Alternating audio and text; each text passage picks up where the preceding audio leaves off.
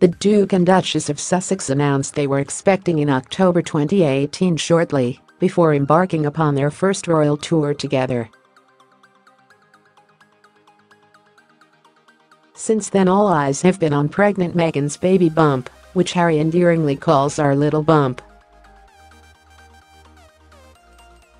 Heavily pregnant Meghan has a sizable bump, fueling speculation she could be about to give birth very soon.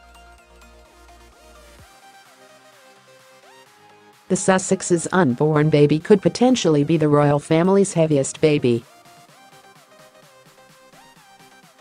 Prince Louis currently holds the record after weighing 8 pounds 7 ounces when he was born in April last year. The young royal came in heavier than both his siblings, Charlotte and George, taking the gong from the future king. On Thursday night at the annual Endeavour Fund Awards at Drapers Hall, Harry appeared to reveal Meghan was carrying a heavy baby.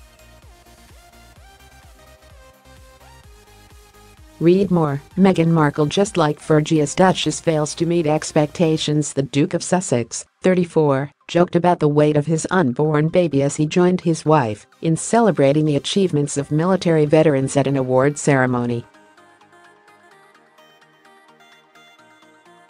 The Duchess was pictured cradling her bump as she usually does. And Harry quipped, "There's a heavy baby in there," at the glittering function in central London. Meghan showered her husband in praise, saying, "He's going to be a good daddy." Read more. Royal shock claim Meghan Markle has changed Prince Harry. The Duke and Duchess of Sussex could have a royal record-breaking baby, breaking weight records held by the Cambridge children. Princess Charlotte weighed 8 pounds 3 ounces in May 2015, and Prince George weighed 8 pounds 6 ounces 2 years before.